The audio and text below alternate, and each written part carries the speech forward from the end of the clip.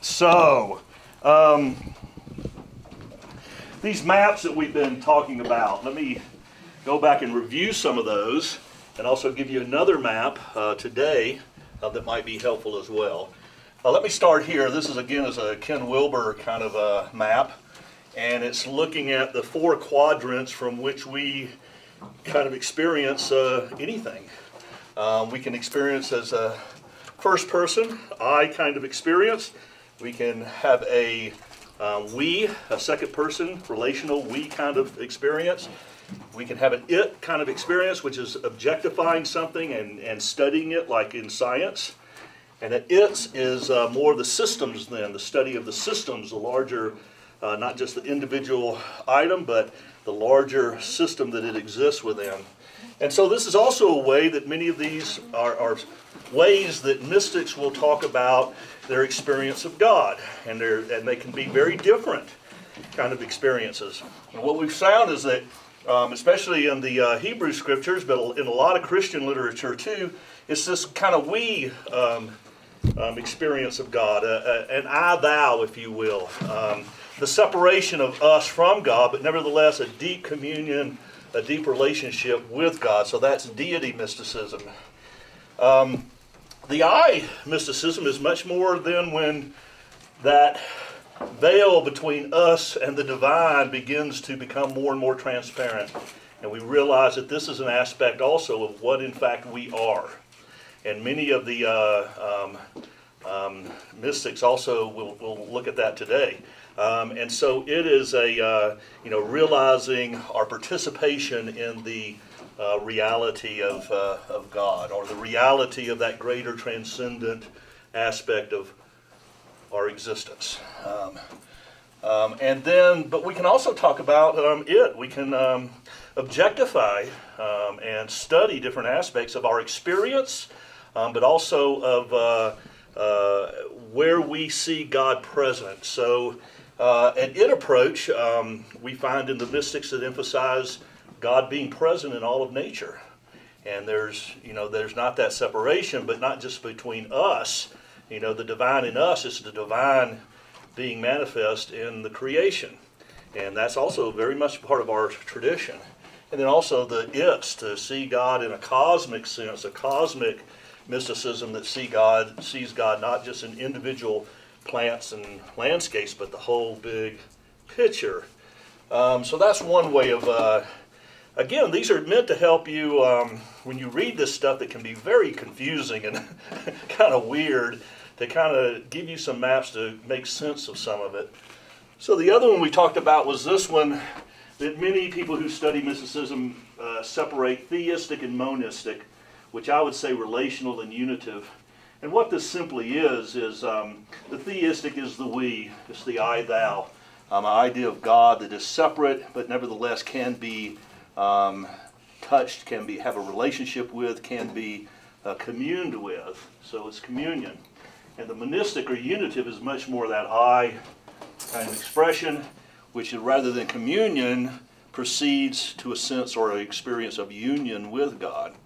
And that can either be a union that is still maintains some separation, but is very intimate and very connected, nevertheless. But it can also be a union, in fact, where the I and the thou disappears altogether. All right. So last week we talked about mainly this map here, which is again another Wilber piece that talks about the stations of, if you will, of human consciousness. This is a developmental model, an evolutionary model that talks about how our consciousness shifts as individuals, but also as whole societies as well. And the point of this is you can read some of these mystics and realize the context from which they're speaking from, the consciousness not only of the individual mystic, but also the consciousness of their age and their culture and what they are speaking into as well. So we talked about archaic being basically pre-conscious. Magic is like a 4-year-old that talks to trees. Mythic is like the Boy Scout who learns what the rules are and how to be the in-group. Mythic membership is what this is, or traditional. Rational then is moving, usually with kids when they're in middle school, start to study science, and they begin to see a bigger picture, and they begin to question some of the assumptions of the mythic worldview. Pluralistic is rational, but it's also recognizing that beyond rational, it's not about explaining everything. It's about the experience, the phenomenon of different peoples and different expressions, and respecting that large spectrum of human experience and human expression. And then beyond that is the integral, which is the first one. This is tier 2, what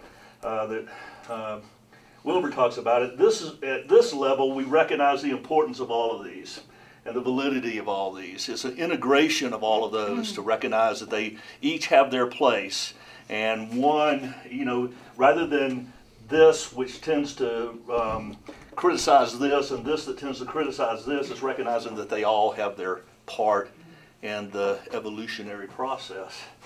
And beyond that are expressions of more and more loss or redirecting of the ego self and realizing a deeper aspect of our consciousness that in some ways is trans-conscious.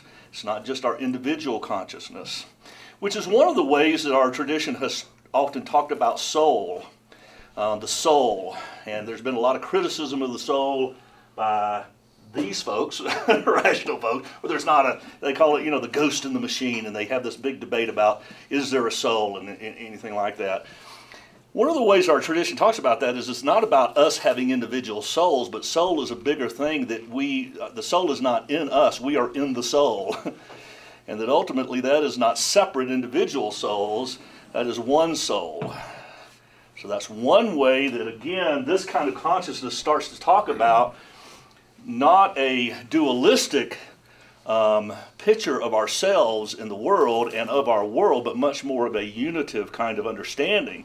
And there's all kinds of ways you can talk about that unitive approach. It can be in science, it can be systems, it can be the experience itself. I mean, there's not one way to talk about this unitive kind of consciousness. And if you read Richard Rohr and folks like that, for them, that is really kind of the kernel of the nut. It is that non-dualistic, what our tradition and our spirituality and our mysticism invites us to, is more and more of a non-dualistic view of reality. So we'll continue to talk about that as we move along. Another one we looked at was this kind of separation of heaven and earth, and some forms of spirituality are mostly ascending spirituality, which can lead to a kind of leave the earth behind and ascend to a higher plane. And what often comes along with that is, unfortunately, a deprecation of body and material and existence in the earth in order to reach this higher realm of thought and stuff like that. But there is also a descending aspect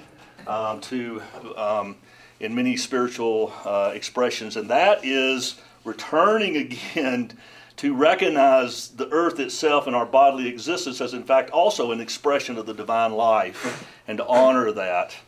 And really in the Christian tradition, the idea of incarnation, when we talk about Jesus coming down, that is simply a descending imagery of God dwelling in and operating in a human, bodily, material reality, that God is not apart from that.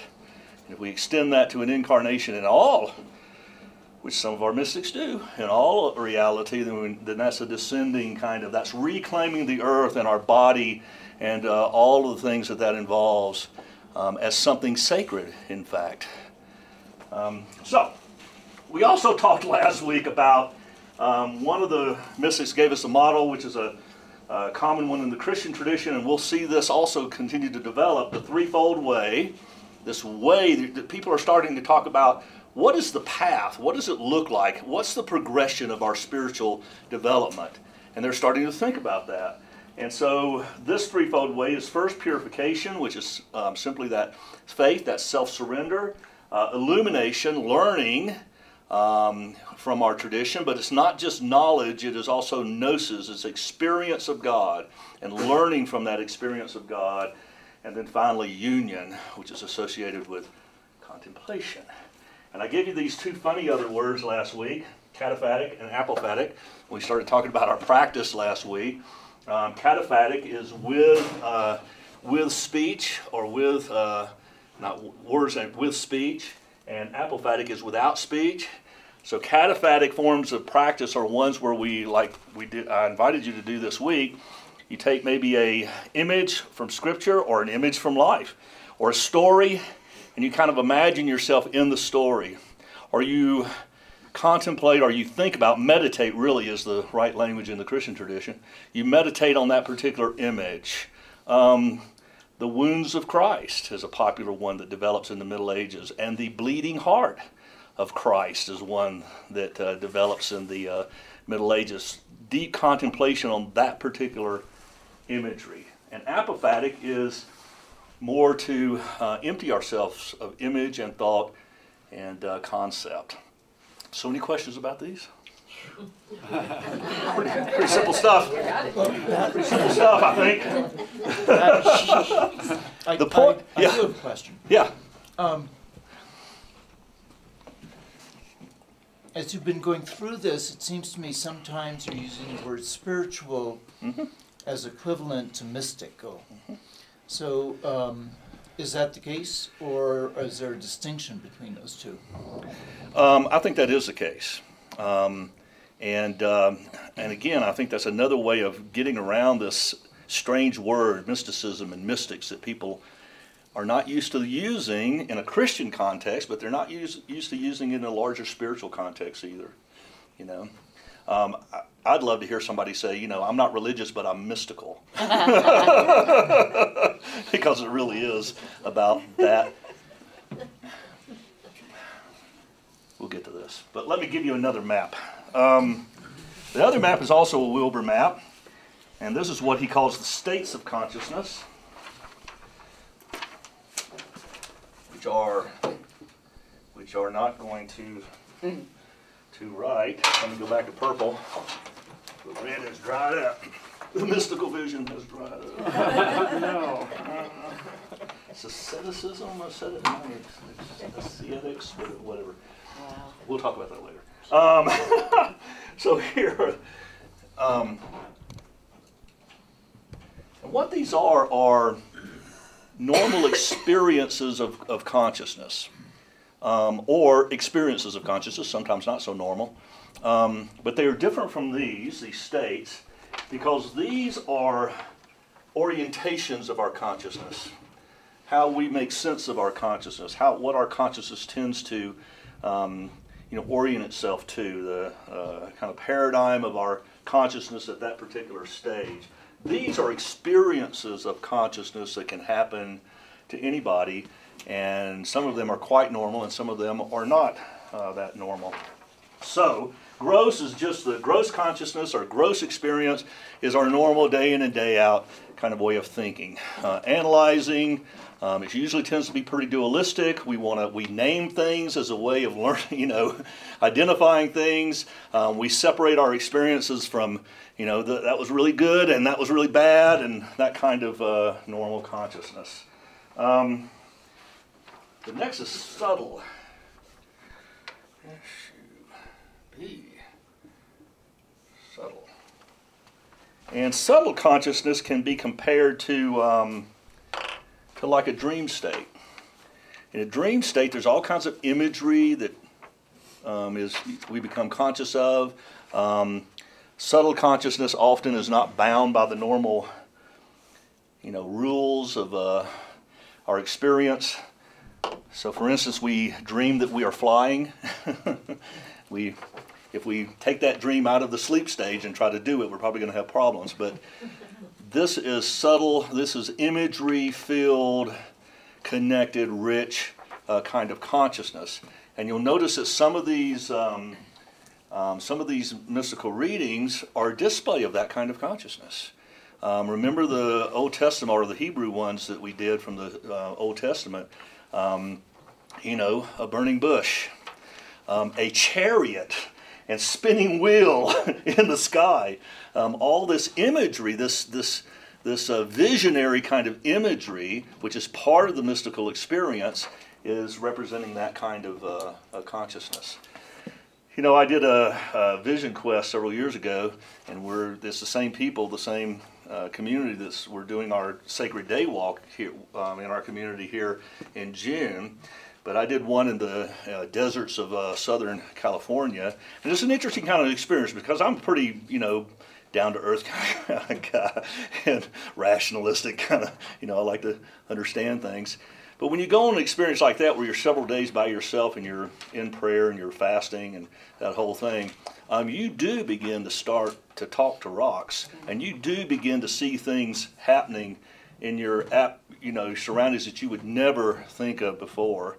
You do, I mean, it's just an amazing thing, but it's a willingness to suspend your need for everything to make sense for a period of time and allow that. I could have resisted that and not had that same kind of experience.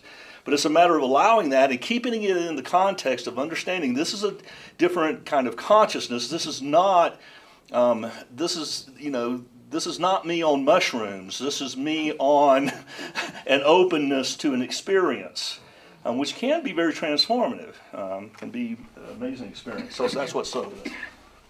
So another one is causal. And this again can be compared to sleep in the sense of the deep sleep. This is the deep emptiness that sometimes we experience in spiritual or mystical experience, where everything goes quiet, where everything almost disappears, in a sense of that deep presence and that deep present to that deeper reality.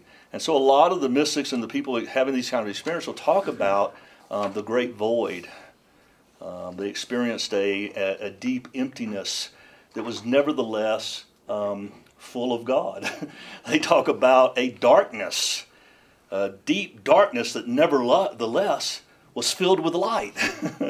And it is that suspension kind of our senses and our thought process that allows us to be in that place.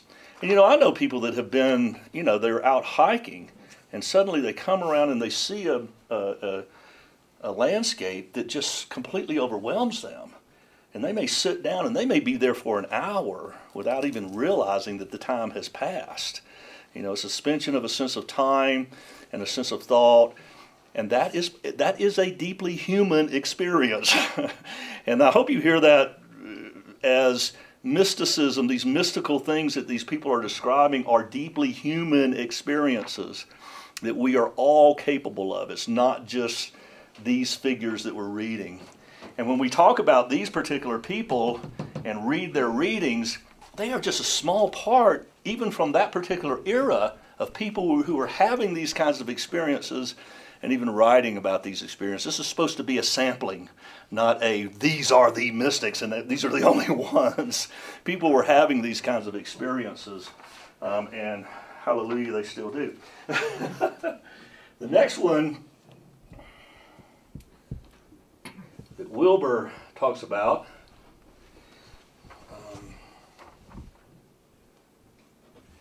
is empty witness.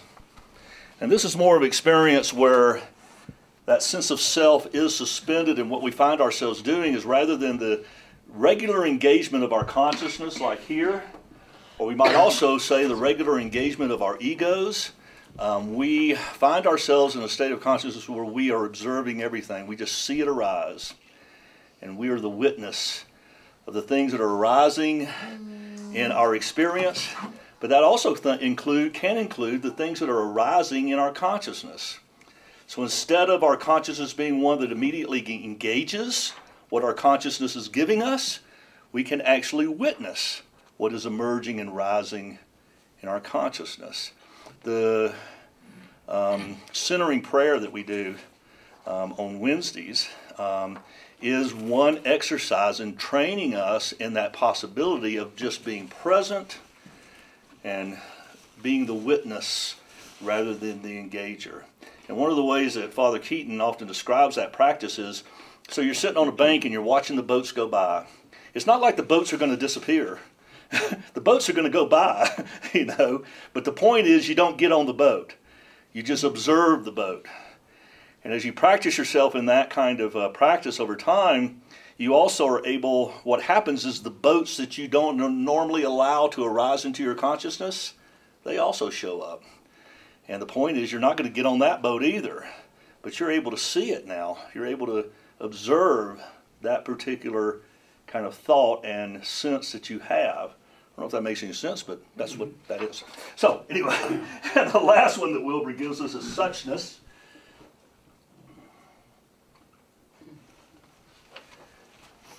Sounds like a racehorse. It sounds like a what? A racehorse? Yeah. Suchness. Now, if I see a race paper today and it has suchness in there, I'm betting on that. Not at all. like I do the horses. Suchness is much more of a when even this drops out, where we are witnessing, and it is just simply a deep being in and realizing that what is emerging in our consciousness is it all, and we are just it, and we are all of it as well. So that's another, again, one of those unitive kind of experiences of no separation. And so here's one of the things about this. Anybody on any of these levels, except for here, can have one of these kinds of experiences.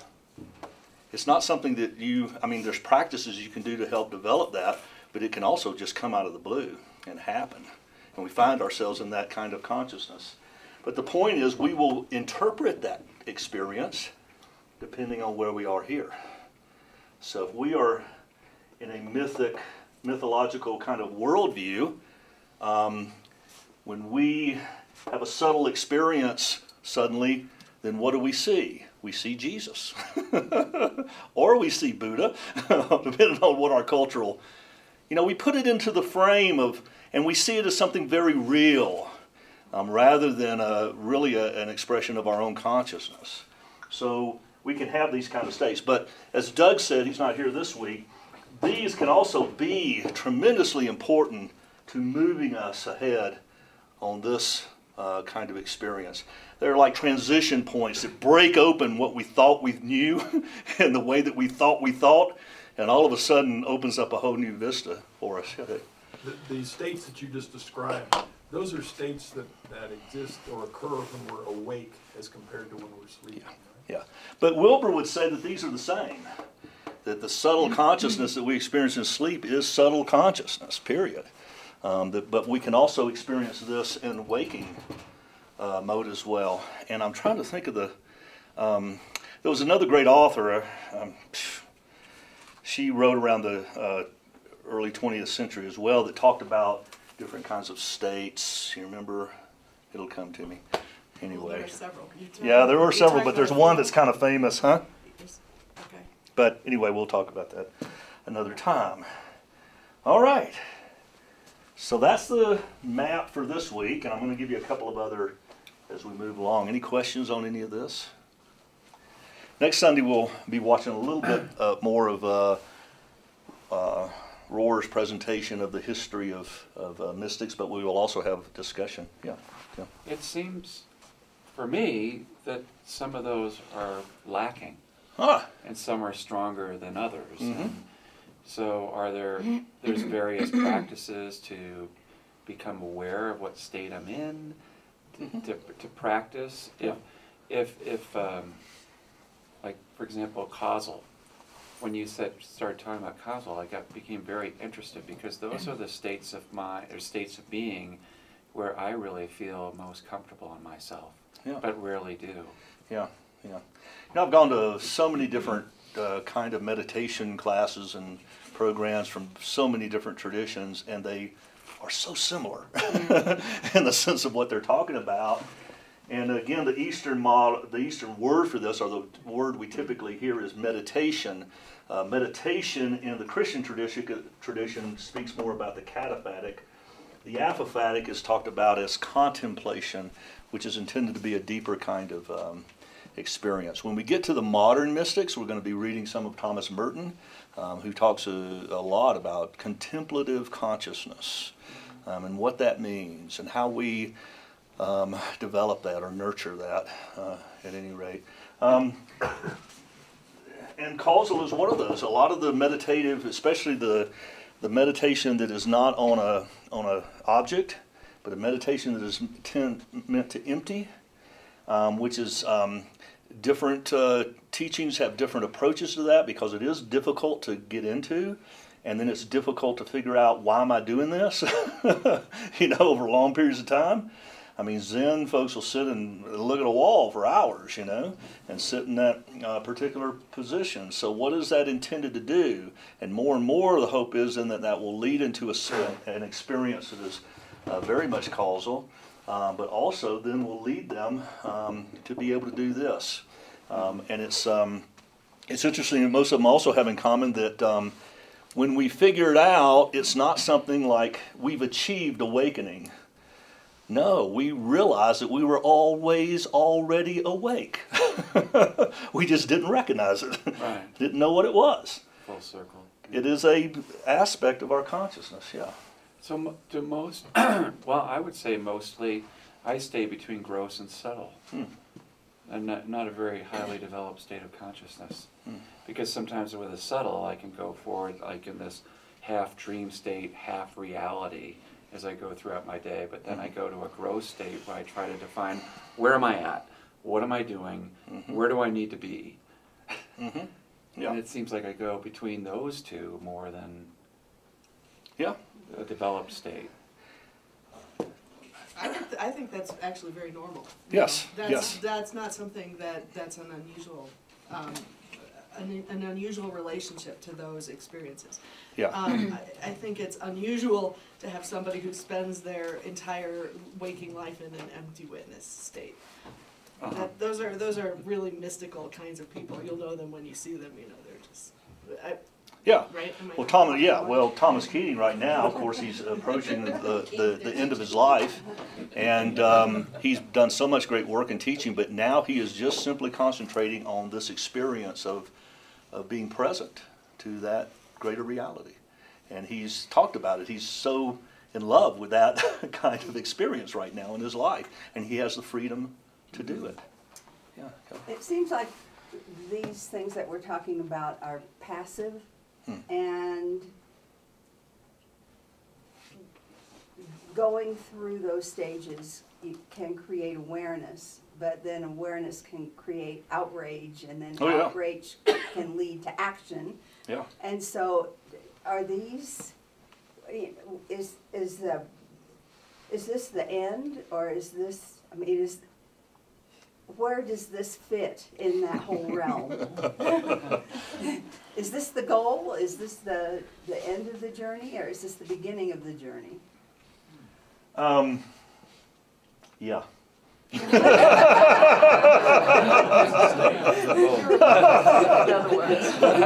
me try to unwrap that just a little bit. The means or the end? Yeah. And these readings are intended to catch a little bit of your interest, and they may not be doing that right now, but hopefully as we move along they will. So somebody like Teresa of Avila talks about the interior castles of the soul, and she's talking about moving from one castle to the next castle. She is talking again about a process here, but in each castle has its own dangers and pitfalls too.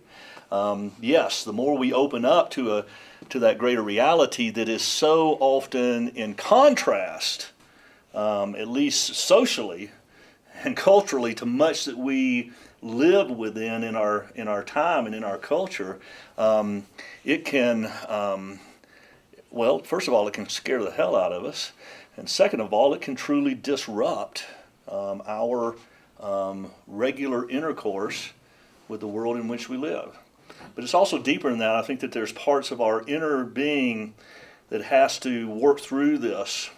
And we're going to see in our readings for today that the first one that begins to talk about the shadows of our psyche. And so one aspect, and this is the way Wilbur talks about it, in fact, one aspect is spiritual, and it is somewhat of a, what's the word you used? Passive, because it always comes as an experience of gift, of amazing gift. But there is also one that is psychological, and it's very active, and we have to work through sometimes the stuff that the spiritual experience, this kind of spiritual consciousness, then allows this stuff to emerge to our consciousness, our psychology, that we have mostly suppressed, or that we have mostly avoided. And now we've got to deal with it because the gates aren't there anymore, you know. So that kind of thing is part of the experience, and all of them talk about that. And Teresa's amazing because she talks about snakes and lizards and things that will bite you, and you find, you know, you pretty much left them behind, but then you got to do this, you know, you got this problem in this particular passage, and they all talk like that. So we're going to see that more and more as we go along. The other part is that, you know, the Buddhists describe it beautifully, beginner's mind. Thich Nhat Hanh has a whole thing about beginner's mind, where the more we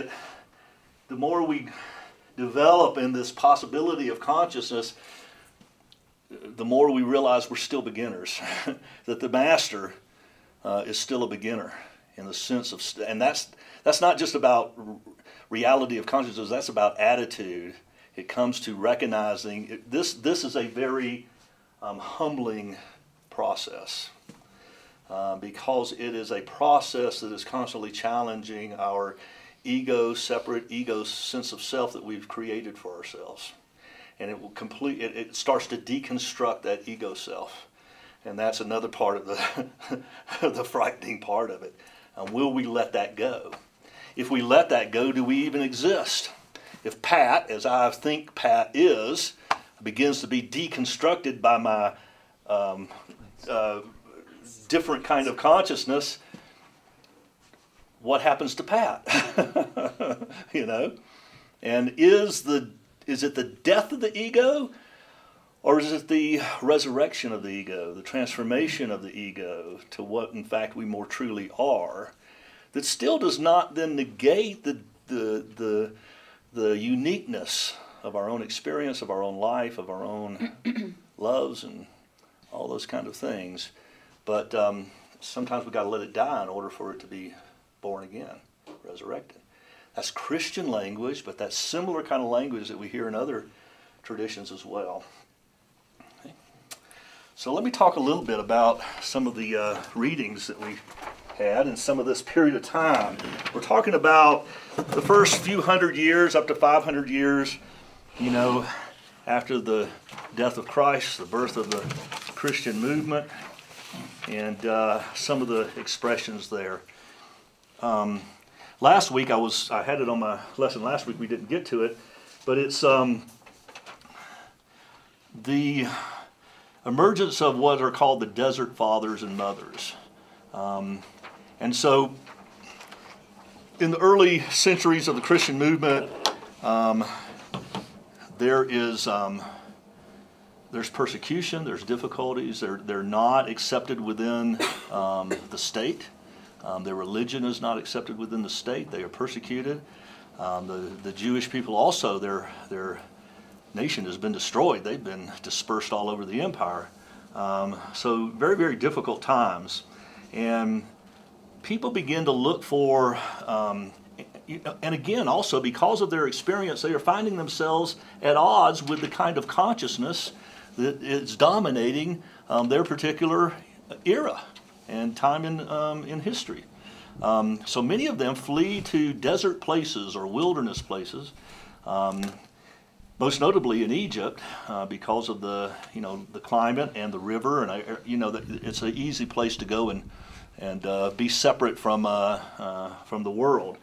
And some of them went because they were fleeing persecution, and many of them went because they were seeking a deeper application of their spiritual life. And this is the beginning of monasticism in the Christian tradition as well. As some of these people gather in communities, And some of them, though, are hermits. That are not in community. They are completely in isolation, and that's how they want to focus their attention in their religious or spiritual life. And, you know, it is a lot about intention and attention. What is my intention here?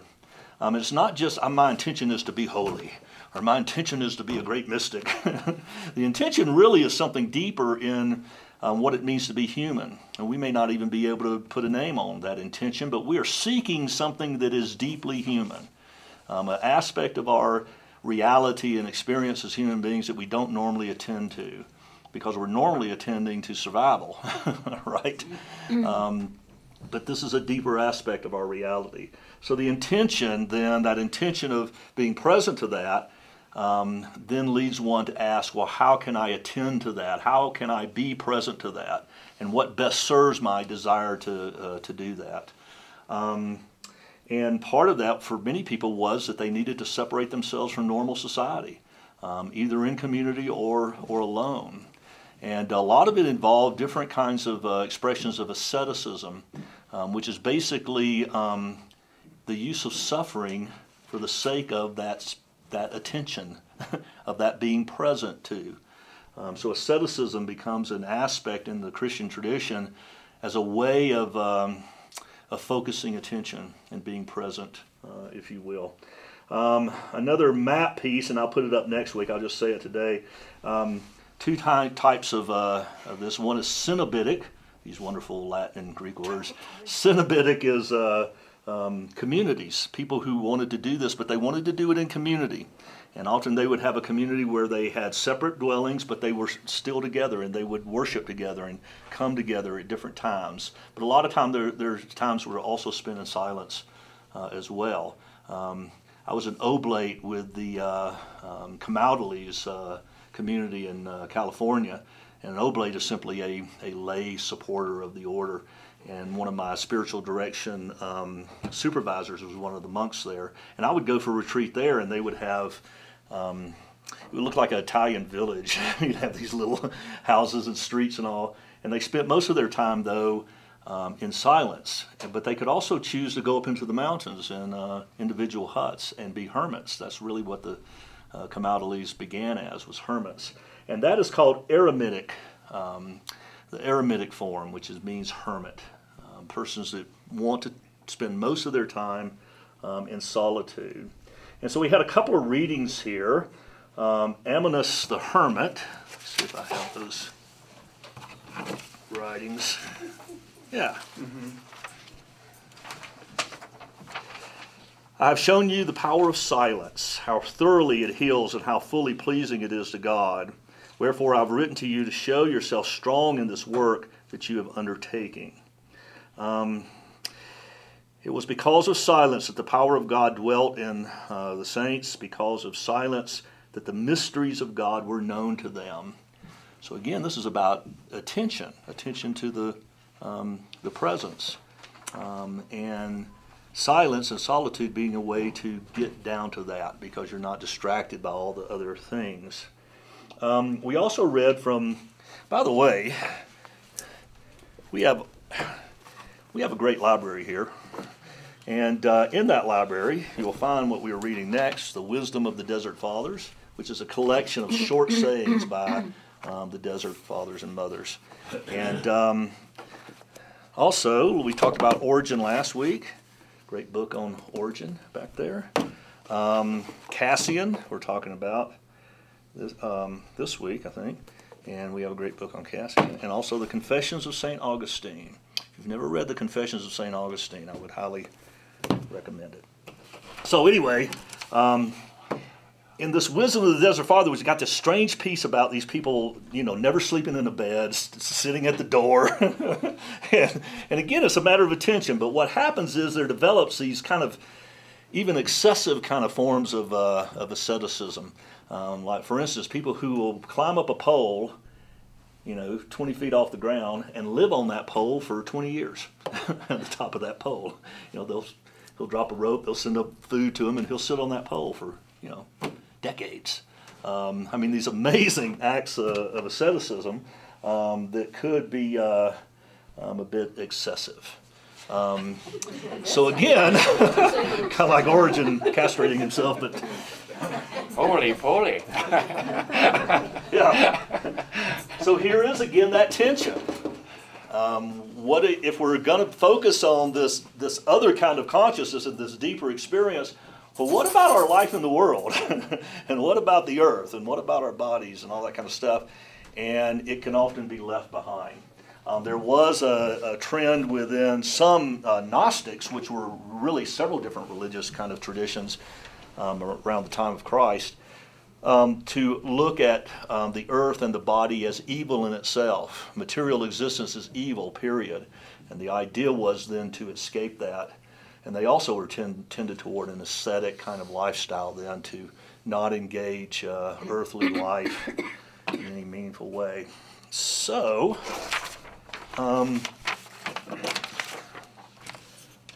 John Cassian, let me get to where I am here.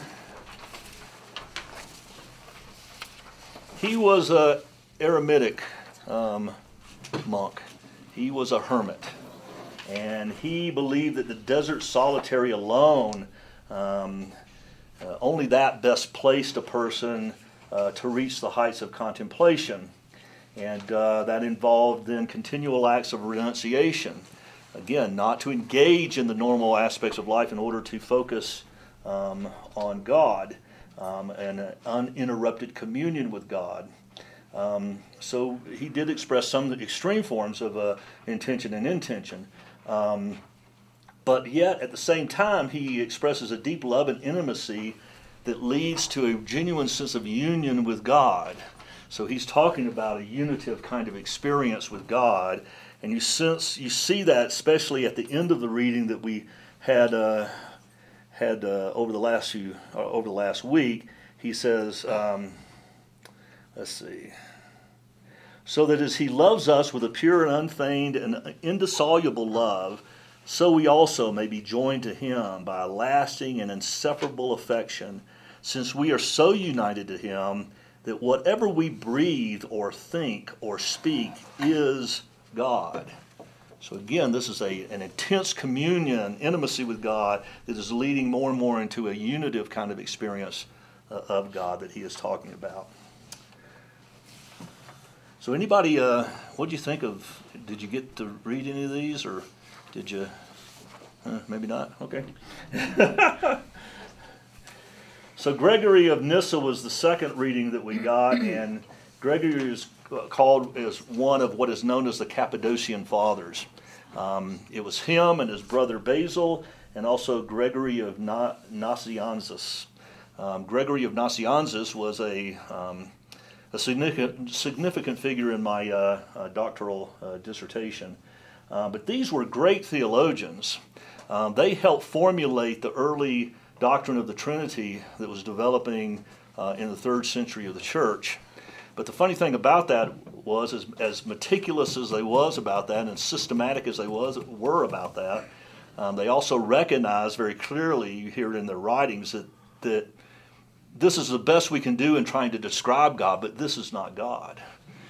This is metaphor for God. They were clear that you can't, as they were trying to, and it was very critical times because they had to give a doctrine of the Trinity because the church was moving into this need for certitude and this need to define things. And they said, okay, here's a definition.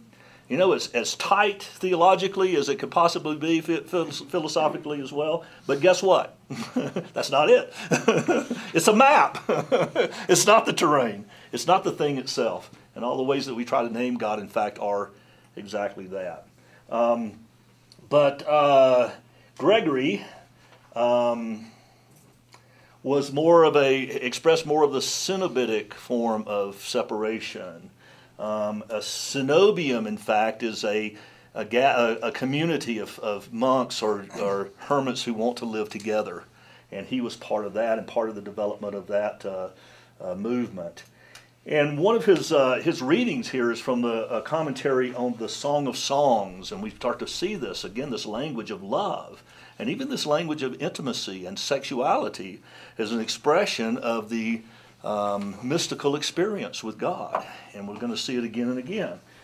So he's writing on the Song of Songs from the Hebrew Scripture, and this is love and lover mysticism that is developing.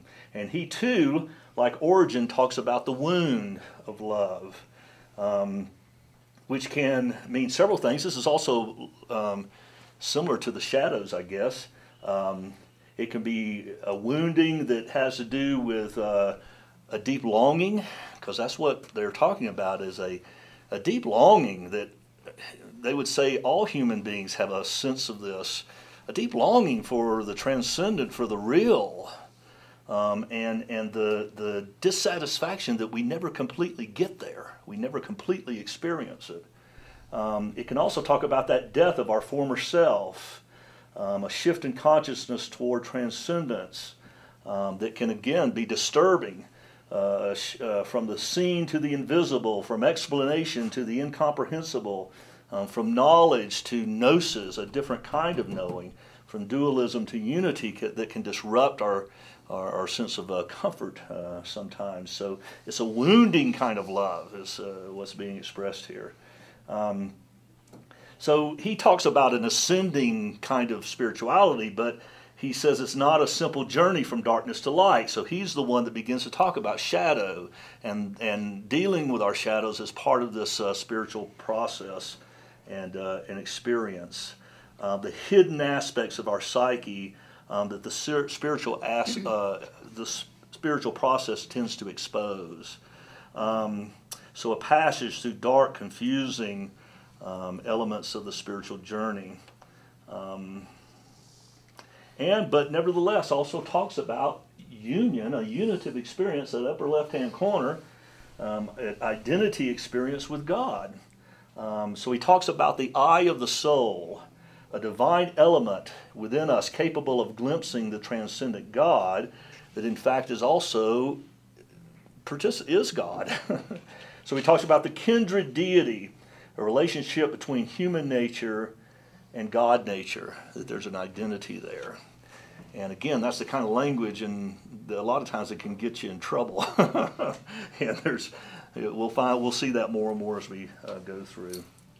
So let me just say a quick word about Augustine. Augustine's amazing. You know, so far, and I kind of introduced it this way, these early mystics are talking in very philosophical type of language. They're not giving us a story about their own experience necessarily. You know, they're talking out of their own experience, but they're not saying, this is what happened to me. And Augustine breaks the mold. He says, this is what happened to me.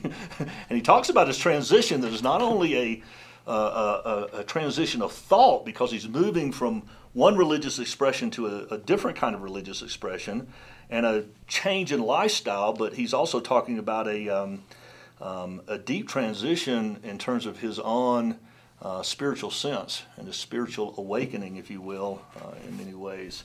So it's an interesting story. It's got a lot of lust and violence and all kinds of other stuff in it too, so it's really good. But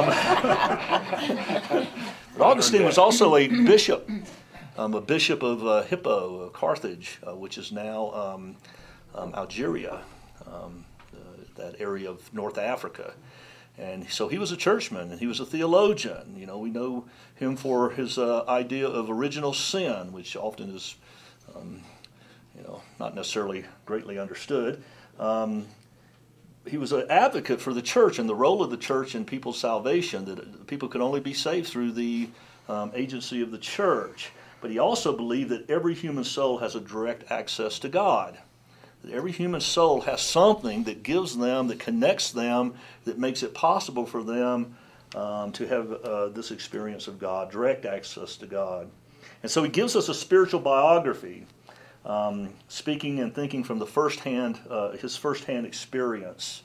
And you probably have heard this phrase. It's famous from the Confessions. It's very early in the Confessions. He says, "You have made us for yourself, and our heart is restless until it rests in you." That finds its way in a lot of different liturgies and things like that, but it's a lovely quote as well. So he believed that there is in every human an inborn relationship with the divine, the ability of our consciousness to directly apprehend God. And that greater reality, in fact, is already within us. So if you took any philosophy classes, you'll recognize that that's Plato as well. That is Platonic thought that, again, is being carried forward in the life of the early church. And Augustine is attempting to blend Neoplatonism and Christian theology. So any questions or comments on our experience? That, do you know how old Augustine was when he wrote that?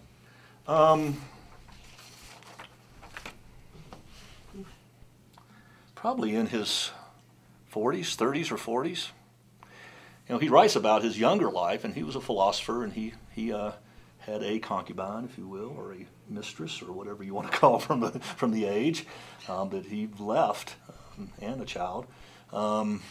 So again, another one of those questions of how do you bring together the spiritual and the life in the world. I think he was in his 30s or 40s at that particular time. Yeah. Anything else? Well, you said the word Cappadocian, Mm-hmm. and so we visited in Turkey a place called Cappadocia, and it was That's where they're from. okay, Mm-hmm. really interesting origins of Christianity there.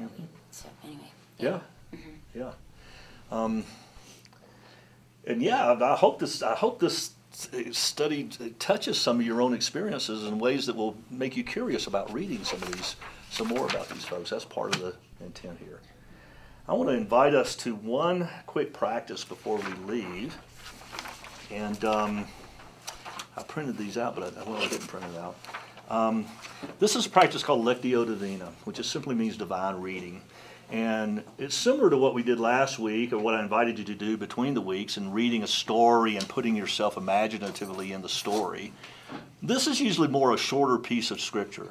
And it's not about putting yourselves in the story, or it's about listening to the words very carefully, and letting those words, being present to what the words are expressing, and letting those words sink in, spend a little bit of time with them.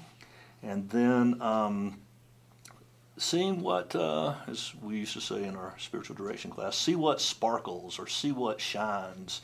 You know, it may just be one phrase, it may be one word. You're not trying to figure out what the thing means.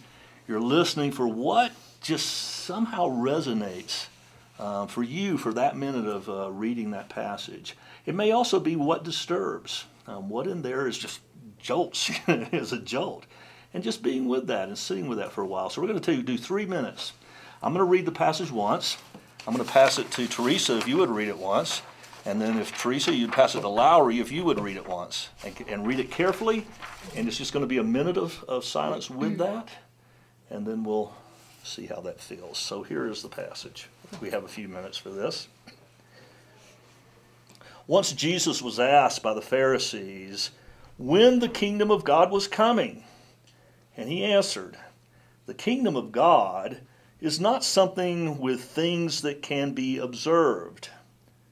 Nor will they say, 'Look, here it is,' or 'there it is.' For in fact, the kingdom of God is within you." Just a minute of silent reflection on that.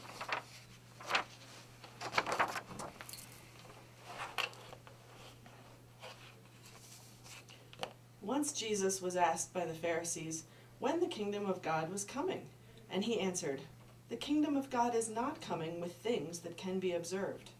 Nor will they say, 'Look, here it is,' or 'There it is.'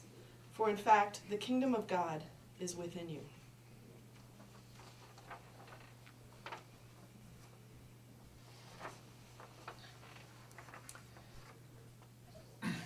Once, Jesus was asked by the Pharisees when the kingdom of God was coming. And he answered, "The kingdom of God is not coming with things that can be observed. Nor will they say, 'Look, here it is,' or 'There it is.' For in fact, the kingdom of God is within you."